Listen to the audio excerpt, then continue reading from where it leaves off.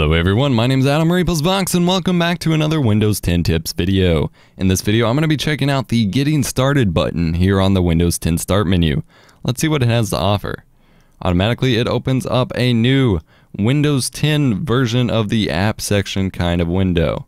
So there's a video of getting to know Windows 10. And it's just going to be your typical intro. It's going to tell you learn your way around it, get some apps, get to know Windows 10, get to know Windows 10. Good to know Windows 10. Alright. Type or speak to set reminders.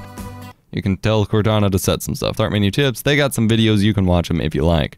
What's new? You got a start menu. It's back. It's more personal, more organized.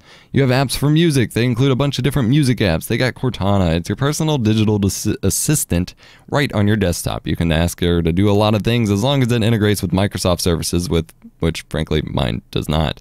Microsoft Edge is their new web browser. It is this right here. It is the replacement of what they called Project Spartan and Internet Explorer, and it's their new web browser, which I honestly don't give two craps about, so we're going to close all tabs and never open that ever again. You can also change your login screen. That's pretty freaking cool, and I'm going to do a video on that in just a minute. You got new Photos apps, which actually looks pretty cool, and we'll get to that later. Alright, so you can search for anything. You can search for help. You can sign in with your Microsoft account. Am I not already signed in? I am already signed in, or else it wouldn't worry about that. Alright.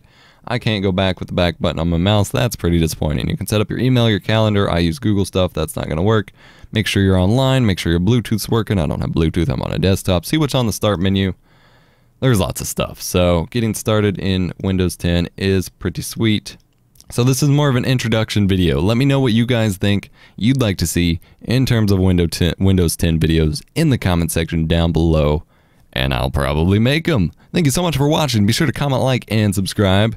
And of course, in those comments, let me know what you want to see. My name has been Adam Vox, and let's hit Windows 10.